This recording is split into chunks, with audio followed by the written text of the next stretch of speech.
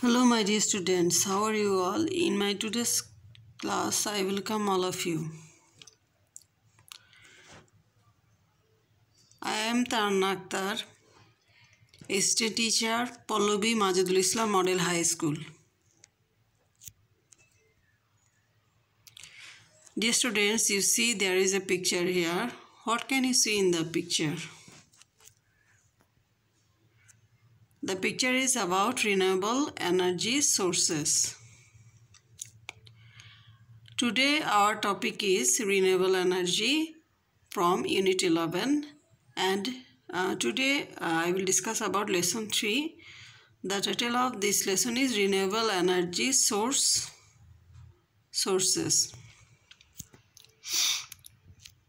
At first I will tell you what is renewable sources. A renewable source is one that can be used repeatedly and does not run out because it is naturally replaced. Renewable sources include biomass energy, hydropower, geothermal power, and wind energy. You see there are 10 examples of renewable resources here. First on solar energy, then biomass, hydrogen, wind energy, biofuels, geothermal energy, hydropower, tidal energy, and ocean thermal energy. You see another definition of renewable energy. Renewable energy is generally defined as energy that comes from resources which are naturally replenished on a human time scale, such as sunlight, wind, rain, tides, waves, and geothermal heat. Renewable energy replaces conventional fuels in 4 distinct areas: electricity generation, hot motor fuels, and rural energy services. Geothermal energy is a renewable energy that makes use of the heat inside the earth. Now see what is non-renewable sources. Non-renewable sources are material or energy source that cannot be replaced during the time of a human lifespan. For example, you see common renewable sources are nuclear, rocks as resources, fossil fuels, coal, petroleum, and natural gas. You see in the picture non-renewable energy sources are shown. Now let us introduce with some new words from today's topic. Fossil fuel. A natural fuel such as coal or gas formed in the geological past from the remains of living organisms. Run out. Run out means be used up, dry up, be finished, give out. Global warming. Global warming means a gradual increase in the overall temperature of the Earth's atmosphere. Replenish means refill, fill up, recharge, or reload. Capture means catch, apprehend, or seize. Wind turbine means a turbine having a large wind wheel rotated by the wind to generate electricity.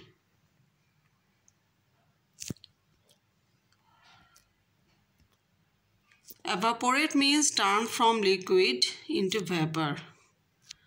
Biomass means plant materials and animal waste used especially as a source of fuel.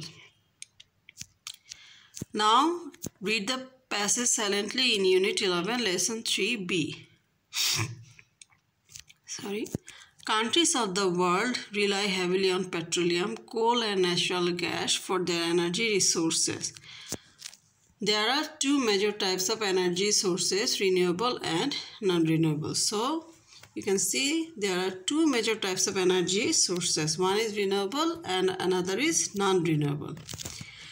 Hydrocarbon or fossil fuels are non-renewable sources of energy.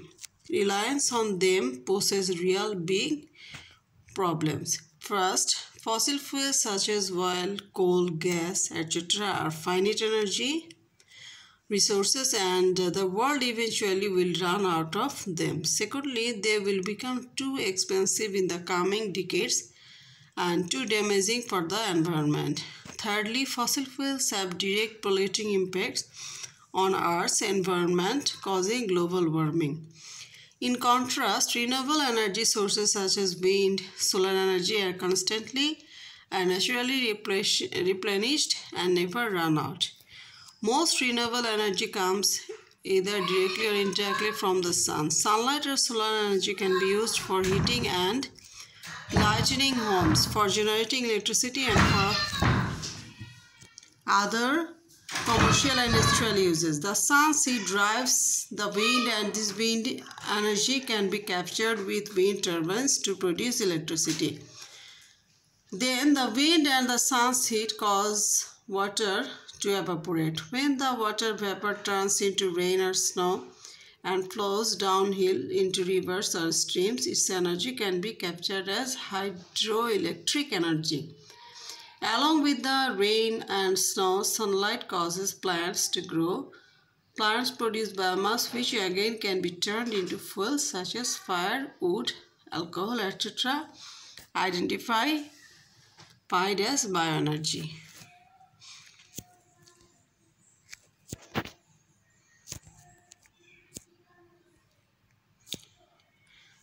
Scientists have identified hydrogen as another form of renewable energy source. It is the most abundant element in nature, but it does not exist separately as a gas. It is always combined with other elements such as with oxygen to make water. Hydrogen separated from another element can be burned as a fuel to produce electricity. Our Earth's interior contains molten lava which gives off extreme heat. This heat inside the earth produces steam and hot water which can be tapped as geothermal energy to produce electricity for heating homes, etc. Ocean energy comes from several sources. Ocean's force of tide and wave can be used to produce energy. The surface of the ocean gets more heat from the sun than the ocean depths. This temperature difference can be used as energy source too. So, this is all about today's passage. From this passage, you have learned about renewable and non-renewable resources of us. And I hope you have known which energy is good for us. Now, let us do some exercise from today's topic. At first, choose the best answer. First one, which of the following best describes the similarity between renewable and non-renewable energy sources? Option A, they are costly, they are finite energy resources, they have direct polluting impacts on Earth's environment, and D, they are available. You see what will be the right answer? Okay, I will show you later. Question number 2. Most renewable energy comes either directly or indirectly from the sun. What does the statement mean? Option A, we should go to the jungle for collecting renewable energy from the sun. Option B, the world centers around the sun. Option C, the sun helps us indirectly to get renewable energy. And option D, the sun is the source of renewable energy. Question number 3. What could be the closest meaning for tremendous? It means, what does the word tremendous mean? Option A, medium, B, extreme, C, normal, D, minimum. Question number 4. Which of the can be burnt as fuel to produce electricity? Option A, hydrogen, B, oxygen, C, nitrogen, D, carbon dioxide. I think it will be which of the energy can be burnt as fuel to produce electricity. You see the option A hydrogen, B oxygen, C nitrogen, and D carbon dioxide. I hope you have tried. Now you see the answer of these multiple choices. First one will be, it will be D, they are available. Then 2 will be D, the sun is the source of renewable energy.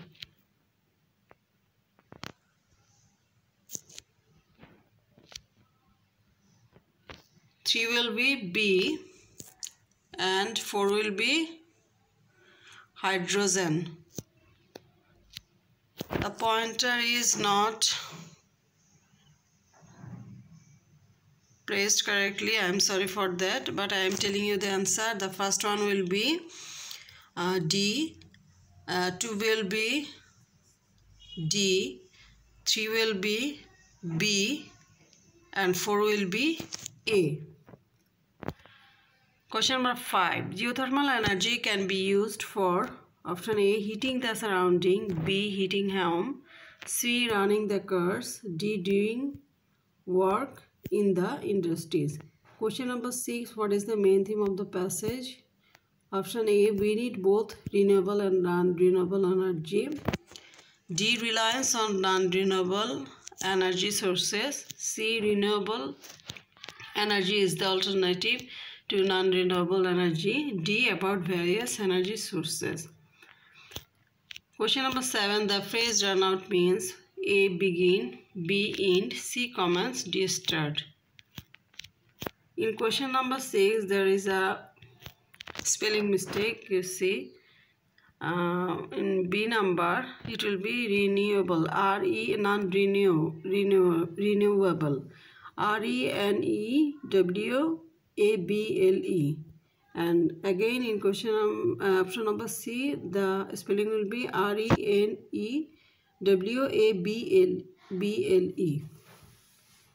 Now you see the answer of these questions.